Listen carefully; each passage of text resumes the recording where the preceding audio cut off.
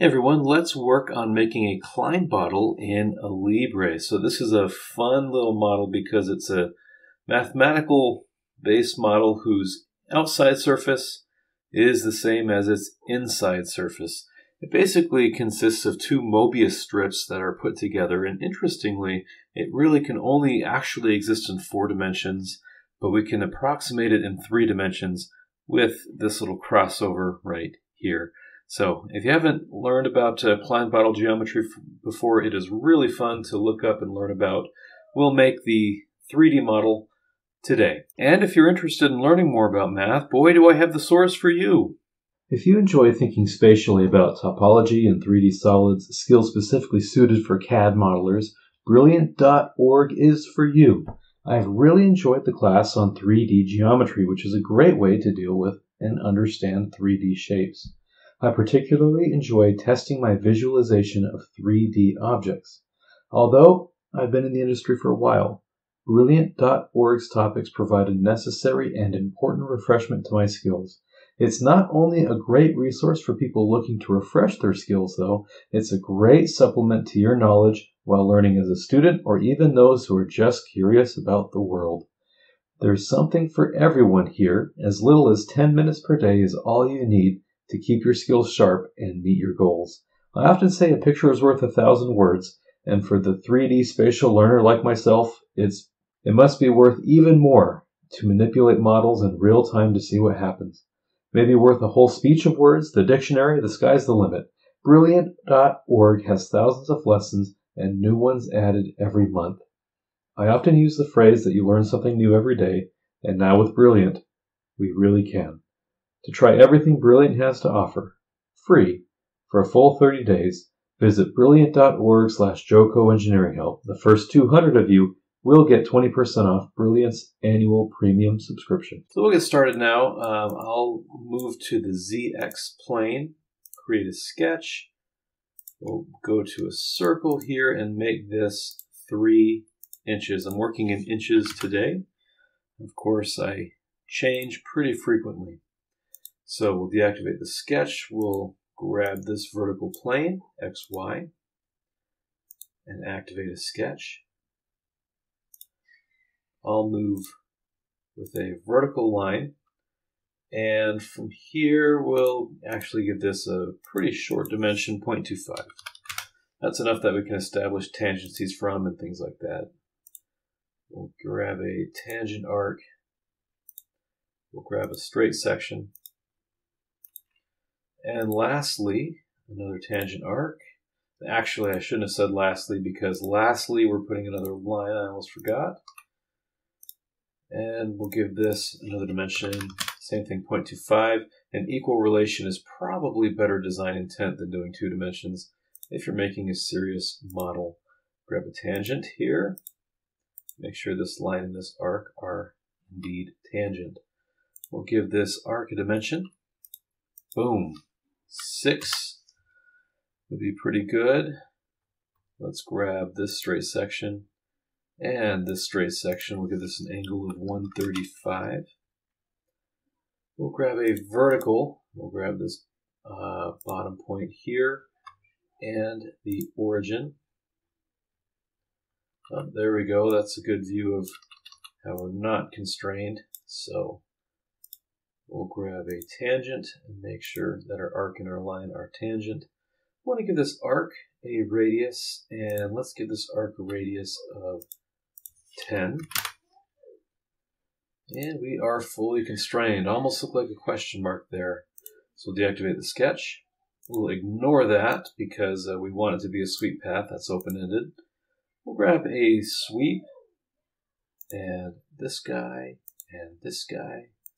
All right, next we'll want to do a shell. Come up here and grab shell. We'll give this a standard thickness of 0.2, which is perfect. And you can see our shell, right? So say OK to that. Next, we'll want to do a sketch. And just to make things a little bit easier, I think I'll add an inspection precise section view. So if I apply that, in fact, maybe actually let's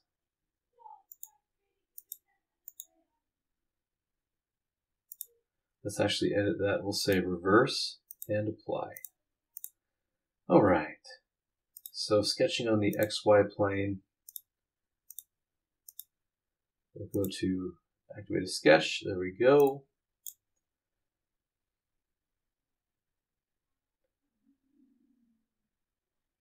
Let's project. We'll do this edge and this edge with maintain association as reference figures, as well as its top and bottom edge over here. Say OK, and that gives us little points where these lines end. So we've got points down here and points up here. I'll grab a tangent arc. Let's see if we're tangent in the way that I want to be. Yeah, it's kind of a lot to ask of a Alibre, so that's fine. We'll just grab an arc, and we'll make sure that it's tangent this way. Make sure that this endpoint and this midpoint are tangent. And now let's grab a tangent arc, and I know I can be tangent the way that I want to now. Slight concavity on this side, and then maybe we'll do a little bit more concavity, end up somewhat horizontal there, and then we'll do some more. Maybe we'll make a horizontal line.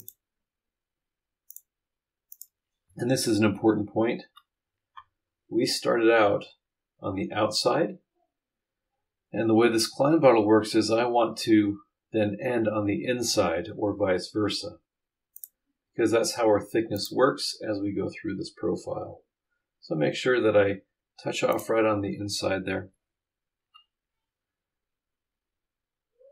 We're going to go horizontal. We'll grab our arc center, horizontal, just like that.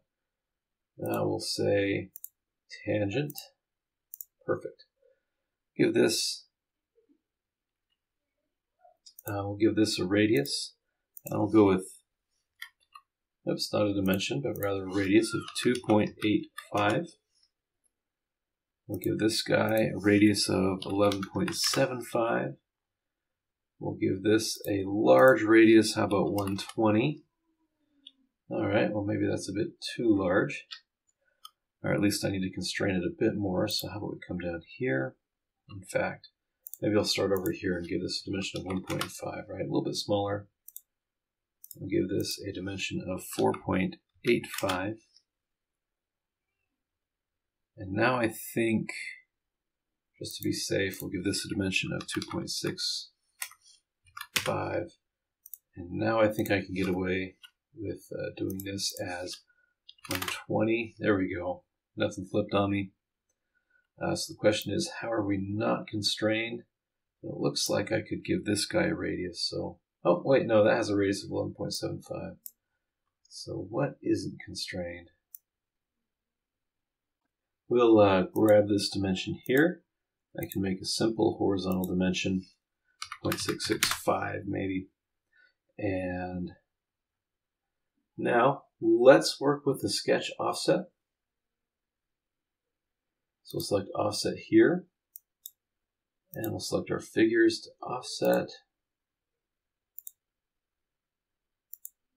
So you can tell the thickness ends up to where we want to start on this outside and end on this inside here.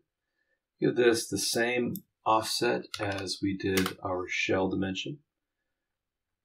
And then we can constrain that if we wish. For the purposes of this video, especially in the purposes of time, so you don't sit there watching me just constraining something that's pretty easy to do and you probably feel the monotony of the whole thing, we'll just skip constraining and let's go to doing a revolve. Right? So we're going to say revolve, select our axis, and there we have a Klein bottle with a few things that we need to add. Right, we have this intersection, we have to get rid of this face. So one thing that I did is I made sure to make this intersection where this wall intersects with this pipe section to be a perfectly straight line.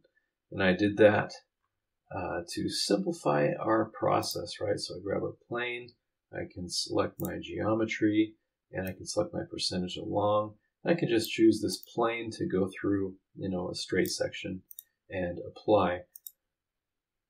Now I can sketch on this plane. I can select an edge to where I would say projected sketch. We'll select this edge. We'll maintain association. And then I choose deactivate, extrude, and I can select a length to make a cut, and I cut away that wall, right? So we're still looking at the half view, and there should be a complete Klein bottle if I wish. I can also choose a fillet.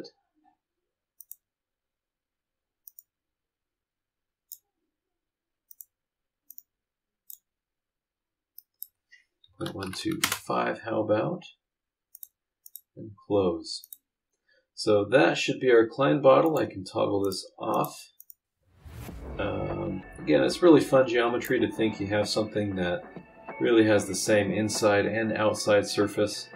And it's a fun mathematical model if you're into studying mathematical dimensions. So, hope this video was helpful. If it was, please subscribe. I'll see you in the next one.